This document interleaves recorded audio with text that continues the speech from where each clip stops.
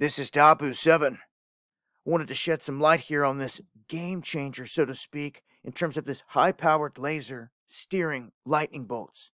Because it doesn't take a rocket scientist to figure out rather quickly that this thing could be used as a weapon. And to me, knowing that the government is decades ahead of the masses and they're just now releasing this information, they've been using this, and now they're ready to use it in the open. And I highly doubt it's to save anyone's life, because they don't do anything along those lines out here really, especially with technology in the weather.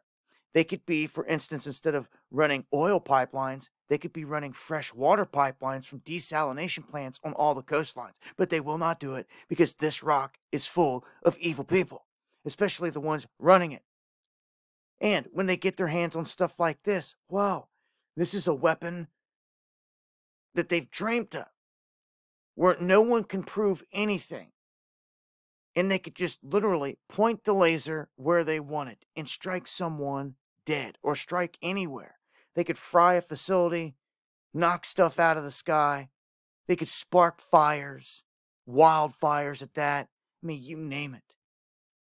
This has all kinds of crazy implications, and I just don't think the average Joe is catching on. And they won't until it's too late, per the usual. But for all of you out there that have the eyes to see, this is definitely a weapon-based product that is not just being used for the weather. But we talk about the weather, we talk about HARP and all these other facilities. Well, they're coming out and telling you now they can directly channel energy, lightning bolt, high grade, as powerful as it gets, energy on this planet to wherever they want. That's what they just did. So, if you can read between the lines, this is a big admission. And again, no one's going to be able to prove anything when they use it. I'm going to expand on this ideology a little bit further on the live stream. Join me there. I'm going to leave links below, and email me, dabu7@yahoo.com, if you got anything out there you want me to report on as well. Until then, it's been Dabu7. Eyes to the skies. Much love, y'all.